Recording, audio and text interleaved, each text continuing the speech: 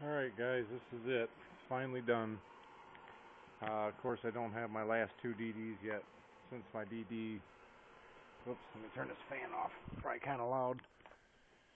Since I don't have my DD guy, didn't take care of that and get my new DDs for me. I'm still stuck with these Pioneers for the moment.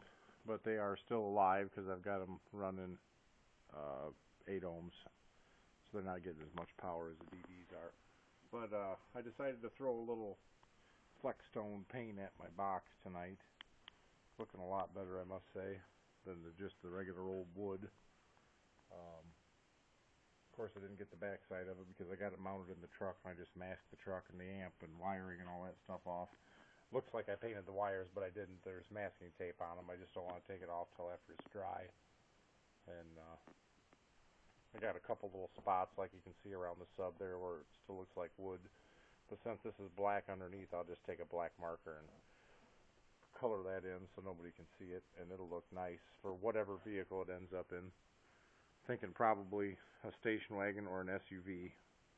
And of course these two Pioneers will eventually be DDs like these. As you can see, the surround, the difference. Look at that little guy versus that surround. I mean, it makes the DD10 almost look like an 8 because the surround is so huge, the roll, in comparison with the Pioneer. You know, it just almost looks like a smaller sub. Looks like the upper subs are bigger. See the difference? Isn't that something? But anyways, yeah, the bottom box fires a lot harder than the top box. I'll guarantee you that on most songs. But yeah, so that's it. It looks nice now. It's in. It's loud. It's done. I'm really happy with it.